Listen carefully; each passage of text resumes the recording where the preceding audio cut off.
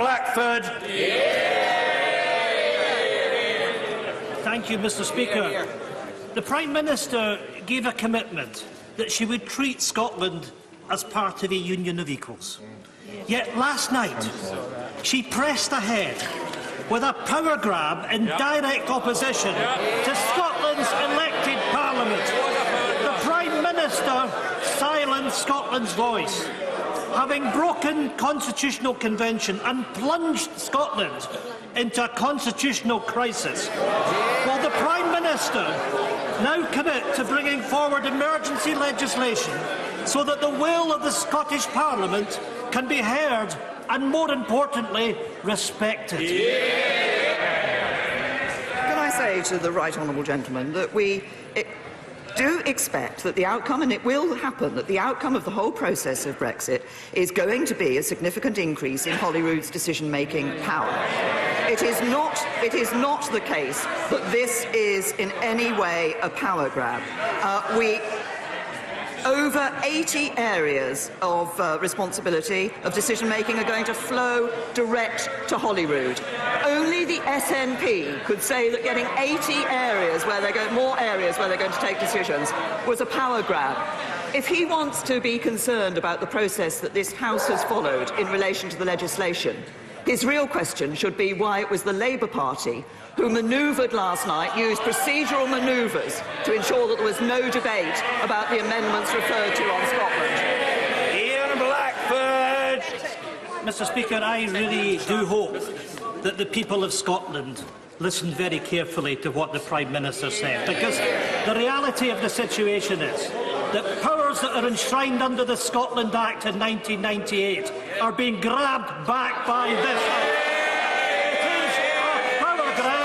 And the MPs from Scotland were not given the courtesy of even debating it last night. It is a democratic outrage. The people of Scotland will not be disrespected by this Parliament. Mr. Speaker, under the circumstances, given the disrespect that's shown, I have got no option but to ask that this House now sits in private.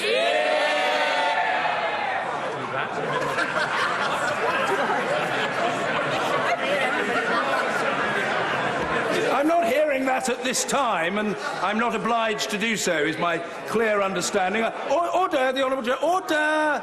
The right honourable gentleman can resume his seat. I'll happily take advice, but I don't think I'm obliged to hear that at this time.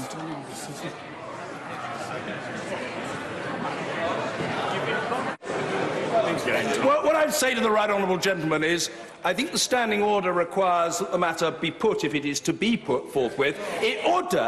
Order.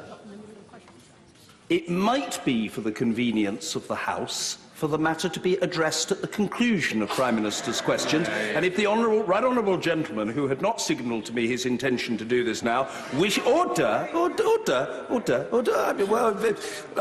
I'm always grateful for the moral support of the right honourable lady, the member for Broxter, even when it is chunted from a sedentary position. I realise that it's done for my benefit, but I think I can handle the matter. We could have the vote now, but we could have a vote now, or it could be taken at the end. If the honourable gentleman wishes to indicate a desire to conduct such a vote now, so be it. Right. I beg to move. I beg to move. Well, my advice, I've had a mixed sequence of advice, is that order. This has not happened, but order. My view is that it is better for the vote to be conducted. My view is that it is better for the vote to be conducted at the conclusion of questions to the Prime Minister. No, I'm not. Order. I always admit of the maximum number of votes and divisions, as the right honourable gentleman should know from his experience in the House. But I hope that he will trust me that I know of what I speak. There can be a division, and it will be at the end of this session, not now. That is the end of the matter. The Prime Minister. Mr. Speaker, might I ask... No, I'm not debating. No, resume your seat. Resume your seat. Mr. Blackford, no, you're not moving anything. Resume your seat, young man. Resume your seat.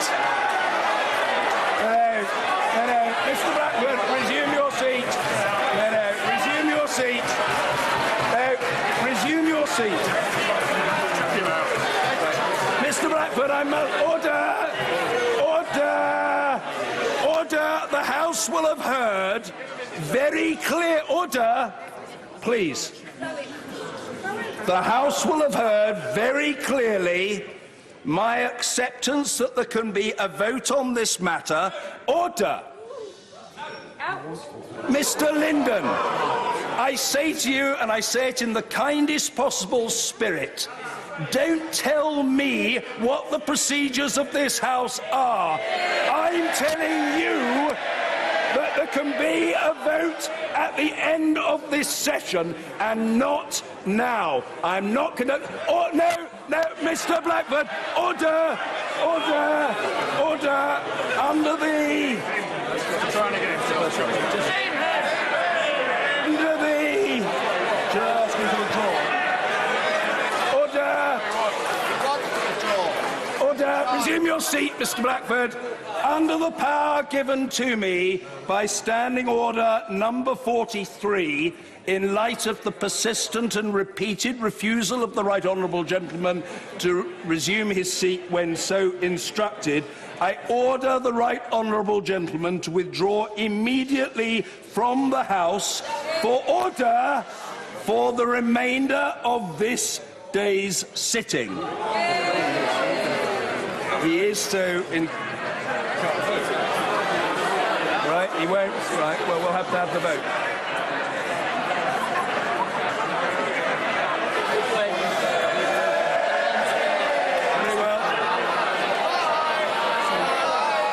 Very well. Very well. The pretend national liberation struggle.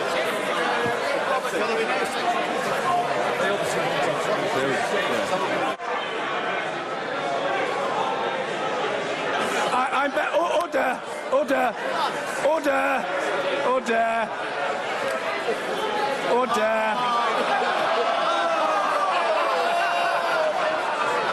Order, order, order, order, Mr. Chair, Wardener. You're a very jocular fellow, but you're a little overexcitable today.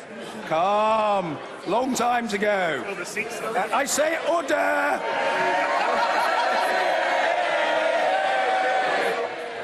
Well, extraordinary scenes there in the Commons, where the SNP have just walked out of the Commons, ordered out after the Speaker ordered out Ian Blackford, the leader of the SNP in the Commons. You can see there the empty green benches where the SNP would normally sit. This followed the deploying of a very rare procedure. I can't remember when it's been used before, that the House sit in private by Ian Blackford in protest at the fact that the EU withdrawal bill, considerations of the devolution amendments from the House of Lords, that this was not debated for a particularly long time yesterday. They're furious about this, the SNP.